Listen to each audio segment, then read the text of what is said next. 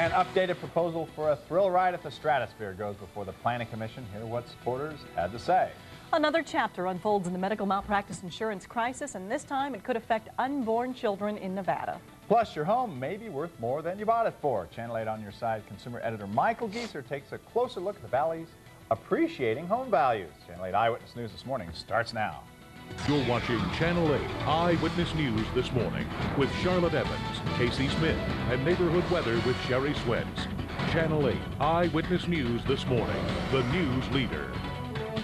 Time right now is 5:30. Good morning. It's Friday, May 10th. I'm Charlotte Evans. And I'm Casey Smith. Thanks for joining us. It's 71 degrees out there already. Mark is going to have the full neighborhood weather forecast in just a moment, in about 10 minutes here on Channel 8. But first, our top story this half hour. Hundreds of people turned out last night at the Planning Commission meeting to express their opinion on the Stratosphere's new proposed thrill ride. Stratosphere attorneys took up to 3 hours using charts, posters, and close to 100 supporters to promote the project. The ride would be a 600-foot roller coaster that would go up to 90 miles an hour. Supporters claim the ride would bring about 700,000 tourists to the area and hundreds of jobs as well. And when people are losing jobs at other major resorts throughout the valley and people are being laid off, Mr. Icahn is saying, I'm going forward and I'm going to create jobs and work for people. Now, in the end, the commission cast a vote. It was a 2-2 tie. The proposal now goes to the City Council June 5th. The testimony on the proposed Stratosphere roller coaster delayed a hearing about a new hotel casino, which is planned right off the Strip. News One's Dana Drake has that story. The casino, we're standing right where the casino will be. Andrew Fonfa has owned these 5 acres just off the Las Vegas Strip since 1987. On one side is busy Sahara Avenue. On the other is Fairfield Avenue, the road that also leads to the Stratosphere. The property borders a rundown residential area and a gas station. There are 4 small aging buildings on the property that house 4 international restaurants and a wedding chapel. But this scene is all about to change if Fonfa gets his way. This will be the first project that actually joins the city with the county. Fonfa will build a 200-room, 9-story hotel and plans to have Hilton manage it. In addition to the Hilton Garden Inn, there will be a 40,000 square foot casino, which will include a lounge, bar, several restaurants.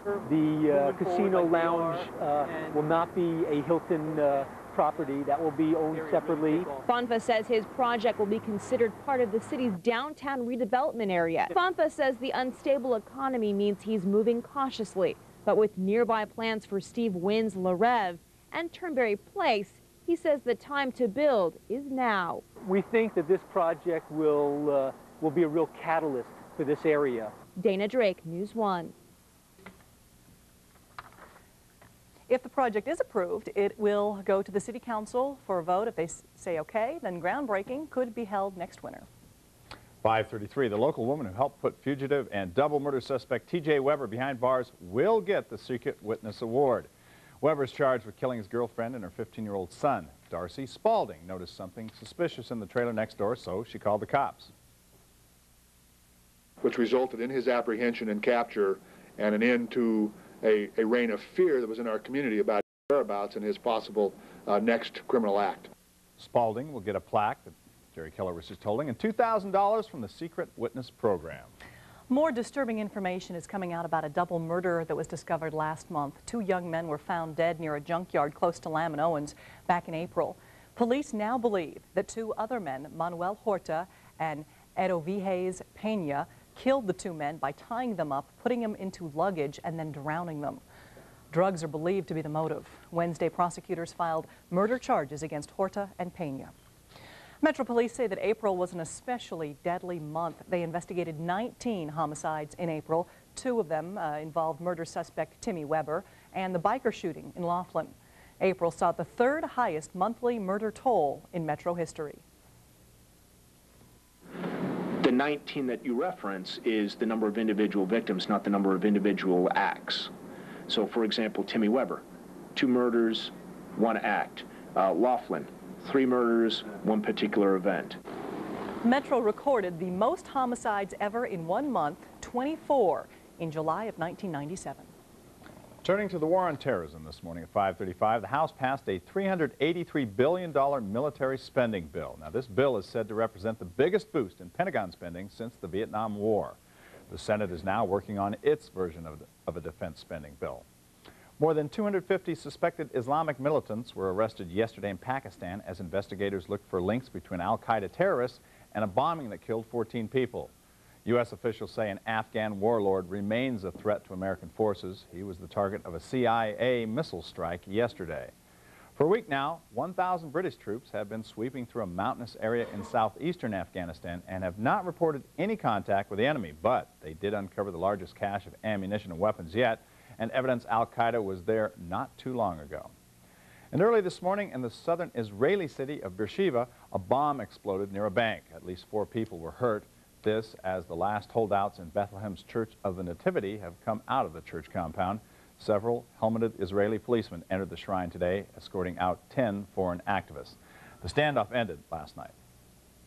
The medical malpractice insurance crisis has hit yet another section of our medical field. Coming up in about 10 minutes on Channel 8 Eyewitness News this morning, how the crisis is affecting health care for expectant mothers.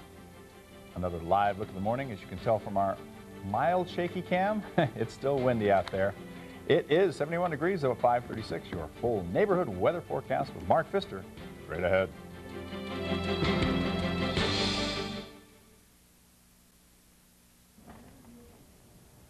Guess what today is, Charlotte? What is it? Well, you're reading it, so you know. Friday. It's the anniversary of driving the Golden Spike, 1869. You know what that Very was, Mark, yeah, right? Yeah. Yes. Union The Pacific. Golden and Spike. It was the Central. first punk rocker. That's when the Union Pacific and Central Pacific Railways met at Promontory Point, Utah, just up the road. I've been there. That's a great, you know, if you want to go on a family road trip, that's something to do. Yes. Today is National Small Business Day. And it's also... And that would be Mark's Day. Yeah, that's right. That's He's right. a You know, very small small business. businesses employ over 90% of the people in this country. That's right. That's There you go. entirely correct. And it's also, as Mark gets his chair set up here, Yes. Trust Your Intuition Day. Always I trust your should've intuition. In bed. Should have stayed in bed. In bed. Oh, Should have that's true. stayed in You bed. can tomorrow, though. All No, morning. no, I can't. Getting up early tomorrow morning again. Oh, that's right. You're going out there? Gone up to Rachel Days 2002. Cool. Yes, you've never been to Rachel. No, You've I been haven't. to I've been Rachel. there. Little I may alien. go. Rachel's a great little town located north of Area 51. Can't talk about it. Best thing about it is there's a place there, if you're new to the valley, it's called the Little Ale Inn. Yeah. Alien. And the big rumors and the big beliefs, there's the UFO capital of the world and all the UFOs are centered there. Trust me, I've been there like once or twice. There are grown people in the cafe wearing Star Trek uniforms. Really? Yeah, I'm serious. Okay, I'm in. I'll All go. right, you know, I'm I going. mean, take a look outside. I mean, it's a great place, and the guys who run the Little ALE Inn and hotel, and there we go. The whole It's great. crew. It's great. The whole crew walking around. Nonner. Live long, There you go. prosper. May the farce be with you. These are some of the low temperatures around the valley this morning. It is a great place. The Little ALE Inn, Joe, I think the guy, Joe, God, I forget his wife's name, but wonderful people. And they'll remind me that I forgot their name when I see them tomorrow because they're watching right now.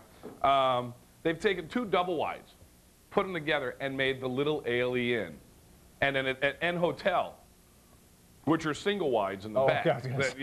It's actually very Small charming, rooms, though. charming. 74 out at charming. East Cary. We're looking at 68 this morning out at Warm Springs, 71 at Water Street, 61 at Red Rock, 74 at Laughlin, 64 at Searchlight. There's going to be a parade there tomorrow. Take a look at satellite picture. I'll get started early in the morning. Best one, hot dogs for $1.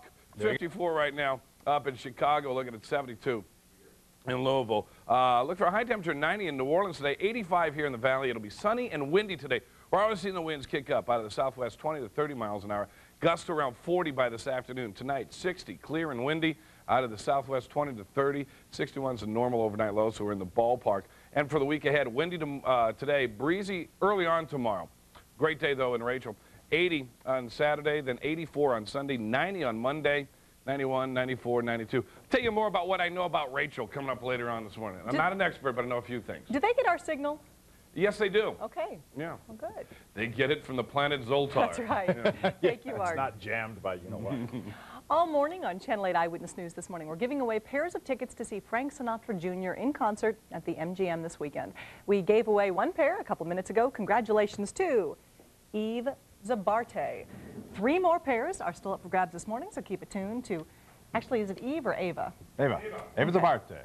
Congratulations. Thank you so much for calling in, and More opportunities are coming up. That's right. We are going to have another giveaway.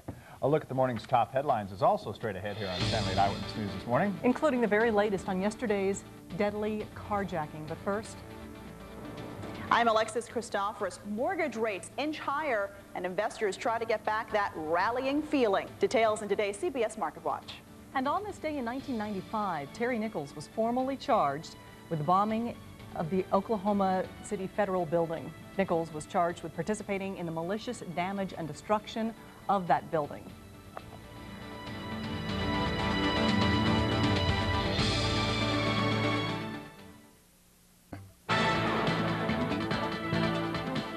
It's 5:45 now. Our top local stories this morning. Las Vegas high school students are mourning the loss of one of their classmates this morning. The 17-year-old girl died when the car she and 4 other girls were in hit a light pole yesterday morning. 3 of the girls are on critical condition this morning. The 4th is in fair. Another teenager is in the hospital, but he's accused of causing a string of violent events, including shooting a trooper and killing 2 innocent people. Police say 16-year-old Giles Manley tried to burglarize Ruth Fife Elementary School Wednesday night. Police also say school custodian Isaac Perez caught him in the act, and that's when Manley carjacked Perez's car with Perez in it. That led to a string of events that left Perez and another man dead and an NHP trooper shot in the foot. A deadlocked vote at the Planning Commission as a proposed new thrill ride at the Stratosphere was opened for public opinion. Hundreds of people turned out to support and oppose the proposal. In the end, the commission cast a tie vote 2-2. The thrill ride would be a 600-foot roller coaster reaching speeds of up to 90 miles an hour. The proposal now goes to the City Council June 5th. In this morning's Eye on Health, many pregnant women who need prenatal care say they're being turned away from some local OB/GYN offices because doctors say they can't afford to take on new patients. It's the latest apparent effect of the medical malpractice insurance crisis. Eyewitness News reporter Andrea Bond has more on how doctors, the community, and our governor are responding. For dozens of pregnant women in the valley, the happiest time of their lives has turned into the scariest. One by one, OB/GYNs are telling them they can't afford to accept new patients. It's a situation the governor says is getting his full attention. Oh, absolutely. I will exercise every ounce of emergency authority I have to see that every woman who is pregnant has the proper protection. Governor Gwynn says he's still exploring what action the state can take. In the meantime, women who can't get care from OB/GYNs are turning to alternatives like midwives. Corinne Flatt got a call from one desperate mother-to-be just this morning. And her first question was, are you taking new OB? And my answer was yes. Flatt has delivered 51 babies here in Las Vegas. She says midwifery can be an option for women with low-risk pregnancies. They don't have to give birth in the emergency room. Midwifery is a good option. They can get excellent prenatal care and good care from midwives if they can't find a doctor.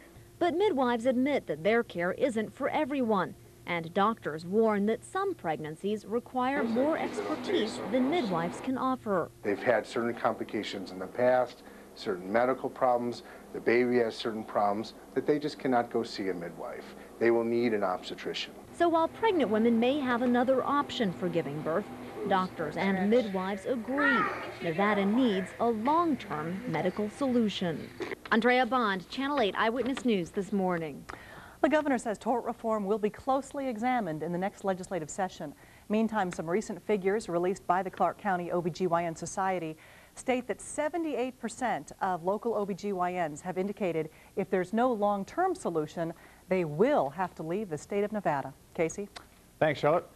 5:48 now. Day 4 of the Arthur Andersen trial saw 2 of the firm's partners try to further distance themselves from Enron and former Andersen auditor David Duncan. Duncan himself made a brief appearance in a Houston federal courtroom yesterday, but not to testify. The former chief Enron auditor was fired from the firm earlier this year. Duncan isn't expected to testify until Monday. If convicted, Arthur Andersen could face up to a $500,000 fine and 5 years probation. Some losses on Wall Street yesterday as investors braced themselves for more earnings news today. Here's Alexis Christophorus with more in today's Market Watch report. What the market giveth, the market taketh away. As many had predicted, stocks gave back some of Wednesday's stunning rally. On the heels of a 300-plus rally Wednesday, the Dow gave back 104 points yesterday. The NASDAQ fell back 45, led lower by tech stocks. Cisco Systems exhaled a bit after igniting Wednesday's big rally, giving back about 3% of a 24% gain. Rainy weather throughout much of the country put a damper on retail sales in the month of April. It was the discounters that suffered the most. Sales at Walmart rose less than expected. Among the bright spots, clothing chains like JCPenney and The Gap. They said sales fell, but less than expected. WorldCom had its debt rating cut to junk bond status. Federal regulators are investigating WorldCom's accounting and loans to its former chairman. In a statement, WorldCom said the downgrade would have no impact on its financial status or existing credit agreements. Mortgage rates are inching higher, but with rates overall remaining near historic lows, home buyers are out in record numbers as the prime spring season progresses. Freddie Mac says the 30-year fixed-rate mortgage averaged 6.79% this week. You can track all the pre-market action at cbs.marketwatch.com. At the NASDAQ, I'm Alexis Christophorus in New York. The value of your house could be going up. When Channel 8 Eyewitness News this morning returns, Channel 8 On Your Side consumer editor Michael Geeser takes a look at the rising value of homes in the Las Vegas Valley. And still ahead on Channel 8 Eyewitness News this morning at 6, Good Kids Gone Bad, a closer look at what drives teenagers to violence. It's 5:50. We'll be right back.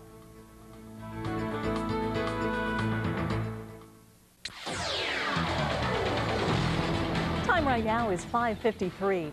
For years, the average annual appreciation rate for new homes in the Valley stayed at about 2%, but now that is changing. Channel 8 On Your Side consumer editor Michael Geeser is here with some newly released statistics. Good morning. The complaint from new homeowners in the Valley has always been there's no resale value, but that's changing. According to RE/MAX, a realty group, homes in the Valley are now appreciating at a rate of nearly 5%.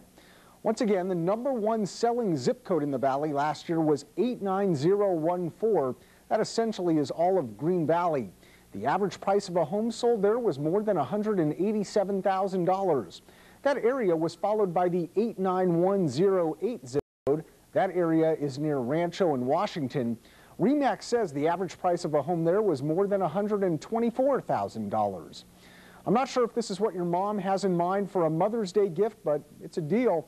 Kinko's is offering a 40% discount off just about everything in the store with an online coupon. Just go to KLAS-TV.com and we'll link you to the website where you can print the coupon. The offer only lasts until Sunday, May 12th. Probably not the best Mother's Day gift, but hey, 40% is 40%. Michael Geeser, Channel 8 Eyewitness News this morning. Today at 4, Michael will have the skinny on exercise balls. Do they work? Do they really trim the waistline, Casey? I don't know. The skinny, great. The skinny on exercise balls. A hearing today is going to examine whether a key player should be kicked off the Binion appeal. And still ahead on Channel 8 Eyewitness News this morning, find out why prosecutors want Rick Cavish's attorney off the case. What's the skinny on the weather? Well, it's going to be windy. Yeah, windy today, a high temperature 85, breeze, and tomorrow a high of 80. Get back into the 90s for the week ahead. All in all, hey, good forecast once we get past the wind today. Darren? Mark, we're looking pretty good out there. Here's a live shot of the Spaghetti Bowl. You can see I-15 US 95 moving at a very good pace. We'll have details on your morning commute coming up as Channel 8 Eyewitness News this morning continues. We'll be right back.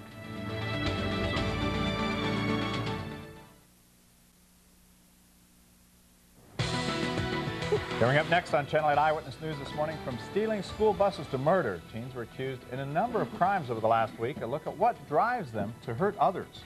Plus the latest information on yesterday's deadly carjacking crime spree. Find out how the whole thing started and ended. And imagine never having to wait in line at the gas pump again. Meet some Las Vegas residents with electric cars. Channel 8 Eyewitness News this morning starts now. You're watching Channel 8 Eyewitness News this morning with Charlotte Evans, Casey Smith, and neighborhood weather with Sherry Swensk. Channel 8 Eyewitness News this morning, the news leader. Good morning. It's almost 6 o'clock on Friday, May 10th. I'm Charlotte Evans. And I'm Casey Smith. It is 71 degrees out there already, which is kind of a nice thing. Mark Pfister will be along with your full neighborhood weather forecast in about 15 minutes. We do want to go to our top story first this morning. Absolutely. Las Vegas high school students are mourning the loss of one of their classmates this morning. A 17-year-old girl died when the car she and 4 other girls were in hit a light pole yesterday morning. 3 of the girls are in critical condition at this hour. The 4th is in fair. Police say the driver was speeding when she lost control of the vehicle and slid sideways into a light pole. The pole split the car in half. Parents of the girls who survived the crash say their daughters are lucky to be alive. You know, she broke her pelvis, every ankle, femur, clavicle. I mean, she's just, you know, completely busted up. She's scared to death. One of the girls had surgery yesterday to amputate one of her legs. We have new information this morning about the teenager accused of causing a string of violent events, including shooting a highway patrol trooper and killing 2 innocent people. Police say 16-year-old Giles Manley tried to burglarize Ruth Fife Elementary School Wednesday night. Instead, police say he was confronted by the school custodian, Isaac Perez, who police say he then carjacked. Police say Manley shot and killed Perez when Perez crashed his Lincoln to get the attention of a nearby highway patrol trooper. After a shootout with the trooper, Manley ran off and carjacked another vehicle, according to police. They say he then led them on a high-speed chase, which ended when he plowed into another car and killed that car's driver. Prosecutors are charging Giles Manley as an adult with murder and attempted murder. He's in fair condition at UMC. 2 of the 3 Pahrump teenagers accused in a plot to blow up their high school are expected in court today. Police say the 2 conspired with 15-year-old Freddie Bludgett in a plot to blow up propane tanks near the school. The plan fell apart when Bludgett allegedly hijacked a Nye County school bus and drove it to California. Bludgett's first court appearance is scheduled for next week. Cases like that and this week's alleged carjackings by a 16-year-old have people asking, what's up with some of our teens today? Many are wondering what leads any young people to commit acts like that. Channel 8 Eyewitness News This Morning reporter Jon Summers joined us in the studio with some answers to that. Good morning, Jon. Yeah, good morning. It's incredible, some of the things we're talking about, some of these crimes that these teenagers have been accused of. Bus jackings, carjackings, pipe bombs, even murders are just some of the things, some of the crimes allegedly committed by young people in just the last couple of weeks. It's a situation that has a lot of people scratching their heads and looking for solutions on how to keep another local youth from turning on society. As a child psychologist who has worked in the County Juvenile Detention Center for nearly 30 years, Dave DeMarco has become familiar with what can drive a teen to commit crimes. Social issues appear to top the list. DeMarco says the 3,900 children currently in the system often talk about their social problems at school and at home. That's the case with Giles Manley, the 16-year-old who's charged with 2 carjackings, murder, and attempted murder of a police officer. He attended and eventually was kicked out of Jefferson Opportunity School, which offers programs to students who have displayed behavioral and social problems. In some situations, drugs and alcohol can also be factors, but the source can even be biological in the form of medical conditions. Problems, one psychologist says, sometimes aren't discovered until the teens are behind bars. One is bipolar disorder, which used to be called manic depressive disorder. Another is the early onset of schizophrenic thinking, a thought disorder. And untreated or undertreated attention deficit hyperactivity disorder. There's also the issue of brain development. According to Clark, the adolescent brain continues developing until the age of 22. That development, he says, could include important areas of the brain that control inhibitions and logic. Because of that, Clark says young people often don't know how to make right decisions. Dr. Clark says there are some warning signs to look for in your teen that may indicate mental instability. If the child comes up with what may be considered as way out ideas, like what he or she could do to finally change the world, another sign is blatant hatred against a social agency like school, teacher, or school rules. Seclusion is also another sign if your child doesn't participate in any school functions or interact with any peers. DeMarco also says that minors who are diagnosed with mental problems while in the juvenile detention center often leave with prescriptions for their conditions. But Dr. Clark insists that before they get to that point, parents need to be the first ones to diagnose some of these problems. He's saying that you really do need to pay attention and take seriously the things that your kids are saying. We'll have more coming up at 6:30. It's also important to point out that the kids that are doing these alleged bad deeds are a mere fraction of the kids out there. Oh, absolutely. Yeah. This certainly isn't one of those things where you can go out and say, oh, you know, kids these days. Kids these days, which is something that every generation seems to say. But it is interesting, this rash of alleged teen crimes that we're seeing over the last couple of weeks. It is coming in a wave, it seems. It is. But then adults certainly are showing they don't always have good judgment either. You know, you're right. We've actually seen that in the adult world as well. At all the homicides that we've seen this year alone so far. Exactly. Thanks, John. Sure. The Henderson priest, who's accused of sexually abusing young men and taking pornographic pictures of them, does not want his next hearing to be public. An attorney for Father Mark Roberts filed a motion this week to try to keep his preliminary hearing private. Father Roberts used to be a priest at St. Peter the Apostle Church on Boulder Highway before he was removed. Lawyers for the media are fighting that motion. They say there's no reason for the hearing to be closed to the public. There is nothing that cannot or should not be said in a courtroom. A courtroom is the one place where we need absolute honesty and absolute candor. And so, are they embarrassing? Maybe. But, you know, the bottom line is if we're going to do justice in our system, so what? The boys making the allegations are planning to testify in open court. Father Roberts will be back in court at the end of the month. Defense attorneys for a Las Vegas man accused of murdering his girlfriend and her son last month want a closed-door grand jury hearing in another county. The Las Vegas Sun is reporting that attorneys representing Tim Weber filed that motion late yesterday. Weber's accused of murdering his girlfriend, Kim Gauthier, and her son, a 15-year-old named Anthony, at their home in April. Weber's also charged with raping Gauthier's 14-year-old daughter. Defense attorneys say with so much publicity here, a local grand jury may feel compelled to return an indictment. 6:05, the biker charged with murder at the melee at Harris and Laughlin is out of jail now. Calvin Schaefer was released on a $250,000 bond yesterday. Schaefer is a member of Hell's Angels and is charged with murder and attempted murder for the shooting spree that left 3 people dead at the Laughlin Casino. Schaefer's preliminary hearing is July 25th. Accusations against an attorney for a man convicted of killing a local casino executive will head to court today. Prosecutors want to disqualify Rick Tabish's attorney, Tony Serra. They say the attorney, Serra, lied on his application to practice in the state of Nevada, and they claim that Serra ran into trouble with the IRS. Tabish is serving time for killing multimillionaire Ted Binion. 6:06, in national and international news this morning, the college student accused of planting pipe bombs in 5 states will be taken to Iowa today for an initial court appearance. Luke Helder is in jail in Reno. He got to see his parents there for about a half hour yesterday. Helder faces federal charges in connection with 18 pipe bombs found in mailboxes in Illinois, Iowa, Nebraska, Colorado, and Texas. Police say Helder told an undercover cop he was trying to make a smiley face pattern with the bombs on a map. The jury in the murder trial of Kennedy cousin Michael Skakel has heard from a friend of victim Martha Moxley. The friend read entries from Moxley's diary as prosecutors detailed the days before the Greenwich, Connecticut teenager was beaten to death. Skakel is charged with killing Moxley in 1975 when both were 15 years old. And another terror bombing in Israel. It happened near a bank in the southern city of Beersheba this morning.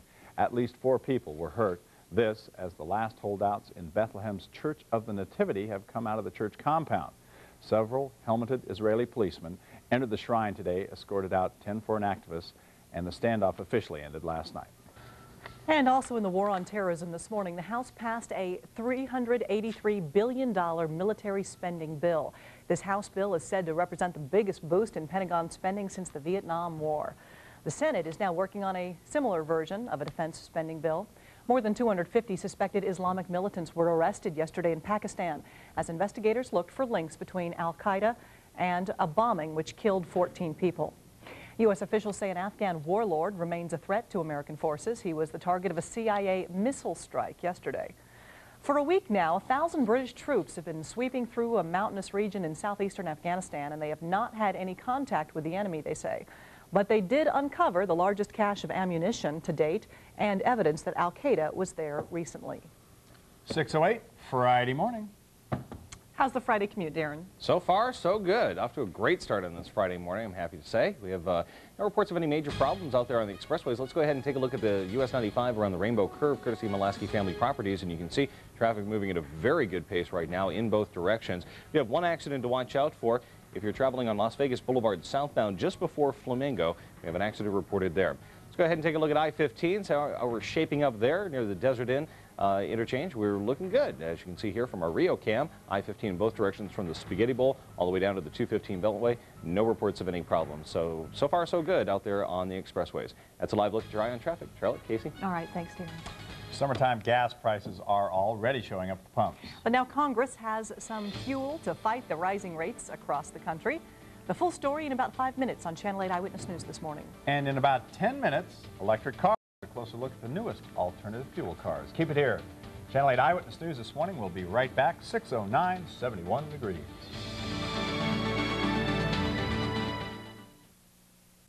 Through all the years, in all of the great hotels, with all of the wonderful shows, one entertainment experience stands out above all others. One show breaks every Las Vegas attendance record and then does it again and again, night after night. The one show that you can actually experience for yourself.